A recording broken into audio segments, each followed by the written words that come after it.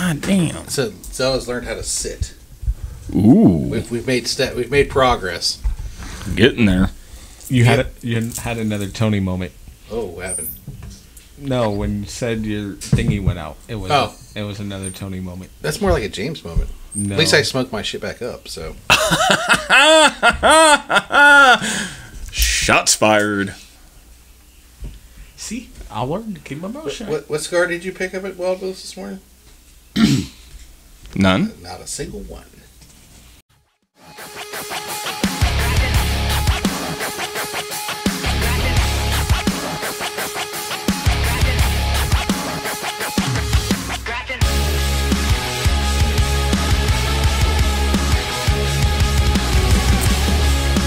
This is the Crack Skull Podcast, whiskey review for the week. That's Tony, James, I'm Corey, and we have pulled out the old Overholt, 114 proof. This is Doc Holliday's whiskey of choice. This is back in the day when he was around. He ordered this from Pennsylvania all the time. This stuff. Now, the funniest thing, though, is on the previous episode, what were we drinking? Oh, the Holiday. Yeah, Doc Holliday. That's a weird. I just put two and two together when you said that. So, yeah. Well, okay, what are we going to have next? Yeah. And James looks over and he goes, Old Overholt. So, like, okay. Okay. So this is a on the nose oak, light nuttiness, cinnamon and rye spice with a dose of ethanol. You should get oak cherry and fresh baked bread. I will never ever fumble through that ever again. Tobacco leaf and dried leather, cereal grain and rye. It is a heavy rye. Yes. And we like this heavy rye. It's the rye that you want on a rye whiskey. Yeah. And it does well with water. It's 114. You can proof it down pretty good with a couple drops of water with it. So, but this was brought to my attention from a friend of mine named Ryan. This is his favorite brand. He's from Pennsylvania, and this is where they make it. So, it's actually out of Jim Beam now. Jim Beam bought the rights to it, and Jim Beam makes it. So, but I like this stuff. This is really good shit. And, no, I mean, there's not much left in the bottle. We almost killed this bottle off. So we don't kill bottles. No, not at all. We have not killed a single bottle in this house at all. Nope. I might have killed one last weekend by myself, but so it is 114 proof. So as far as whiskey reviews go, that's kind of a little bit of a heavier pour than we're used to on whiskey reviews. But the week we've had, it's okay. Yeah, I've just noticed that I've been pouring heavier now. Yeah, it's okay though. Like, not gonna bother me a bit. Twist my arm, drink whiskey on a Saturday with my friends? Not at all. Oh my goodness. Yeah. Where do we have to go in the next 12 hours? No, not a fucking place. Well, actually, in less than 12 hours, I'll be home. Mm-hmm. You hope, anyway. Depending how the rest of the day goes. Like, I truly do enjoy just breathing this in. Oh, yeah, it's great. You get that real nice rye. No, yeah. right off rip. That's good. It is good, ain't it? Oh, yeah. This is a rye. Yeah, every sense of the word, this is a rye. You get that pepperiness to it. It is something I would take on a Saturday night. Mm-hmm. Yeah. After parties. Yeah. Or during parties. Oh, you get tore up on this shit. It wouldn't take much. No. Because it's smooth. One thing that I've always wondered, though, is how would this be just slightly chilled? Ooh. We have ice cubes. We can test that out between shows if you want to, but we have ice cubes and shit. Kenzie made ice cubes for us. Ooh. We have the little skull ones. We have the big, huge, chunky blocked ones I always used to make. And I came home one day and she's like, I made ice cubes. I'm like, oh, thank you. We haven't ice cubes in forever. Yeah. So, well, I mean, we've usually done the stones. Just keep it neat. And, yeah. But, I think this would be really well chilled. Mm-hmm. I think if you... That lighter might be going out. I'm going to have to fix it up. Chilled and then add rum chata to it. Rum. You want to add rum to that? Rum chata. The little white liquid. I don't know rum chata. Rum chata I always thought was just rum. I'm not going to lie. I don't know what rum chata is. Well, it's kind of like what he said, but it's kind of like a mixed thing. Oh, okay. Like a low proof, look for kind of thing. Okay. I mean, I think the reason why I say ice Yeah. is because, it will dilute it a little bit. But I think it would be completely refreshing. Oh, yeah. This is good stuff. I like this stuff. I would take it on the back porch Yeah. and be a Karen to your neighbors and Or be the Karen to the Karen that you have. Yeah. you don't. Oh God, you don't want that. I mean, you do get the graininess on the back end, but it's what you want from a rye. Like, truthfully. Yeah, it is. Don't mind me. I'm just adding something. Okay. You guys keep talking. I mean, I'm happy with it. Oh, yeah. Like, when you went, oh, Old Overholt. I went, oh. Oh, yeah. That's good. Okay. Okay, would you go ice cubes or ice chips? Ooh. Ooh. I think ice cubes would be better. Yeah. Yeah, well, I mean, Because of the silk and the all right, for science sake, Yeah. Get you a drop. I've never been good at just doing put a single drop. Just put your finger over top of it. That's what I've been doing. I've never been good at the single drop. Yeah. With how much, I think I might do 2. There you go. Yeah, that's good stuff. I like my stuff neat anyway, so especially high proof stuff. So No, I barely diluted it, but if ice chips, it's going to melt a whole lot faster. yeah, And adding just a little bit of water definitely brightens it. And as you can see how much I poured myself. yeah. Oops. I'm supposed to be the responsible one. Make me sound like I'm a fucking juvenile delinquent, dude. It didn't dilute it much, I but don't live in James' house, so wow. Ow, you're not his cousin? no. Nephew. Or brother. Nephew? Relative? They're all under the They're all under the age of 12. Yeah. So, I might do ice chips. Yeah, could all bring them all to Corey's house. Because watering it down don't do that. just a hair, you get more of the spice. Yeah, The leather kind of goes away, yeah, but you do still get the cereal grain, and it is dry. yeah. And what I mean by dry, it is where your mouth just kind of It goes. hits your tongue and then goes away. No aftertaste. Hardly any. No, I still get some of the rice spice. Yeah. A little bit of burn in the back, but not much. But after that, it's gone. Yeah. So that's good stuff. Yeah.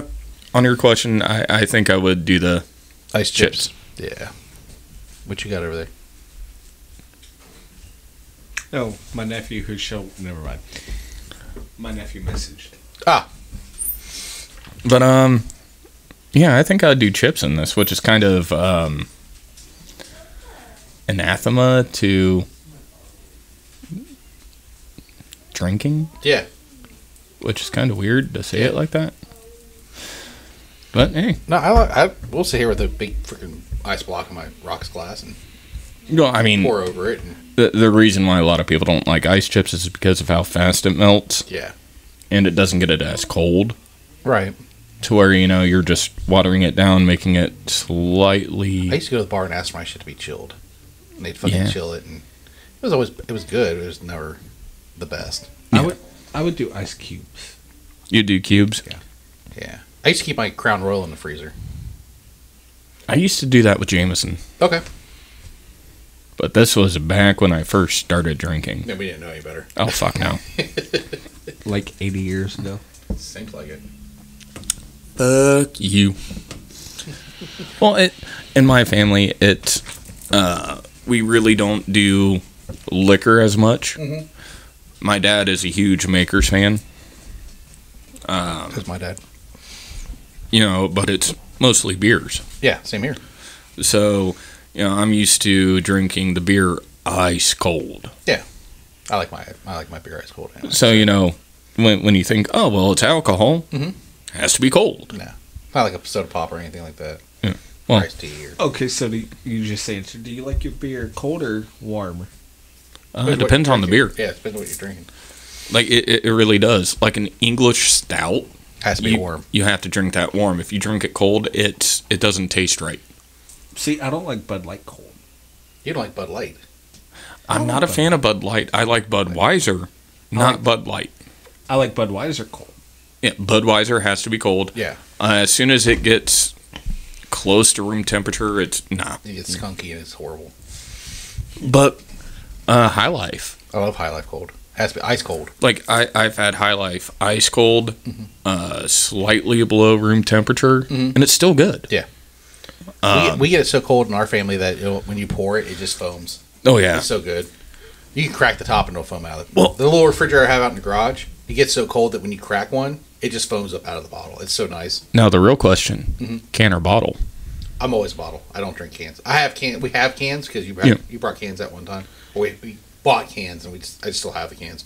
But I've always been a long neck bottle drinker. So Now, if it's can, it has to go into a glass. yes, my dad's the same way. He gets aluminum issues with drinking out of can. It's almost like a slight burn or something. It's really odd to say it like that, but that's how it feels like. Yeah. But I don't need to pour a bottle into a glass. Yeah. Defeats the purpose. Yeah. Okay, bottle or out of the tap? Ooh, if you can find High Life draft, I'll drink draft all night long. But it's hard to find it draft. Yeah. That's why I usually drink MGD because you can get it. I think draft. a tapped beer is gross. Ooh, that might be fighting words. Now, back in the day, I would drink Coors Light off tap. That was... way back in the day. Yeah.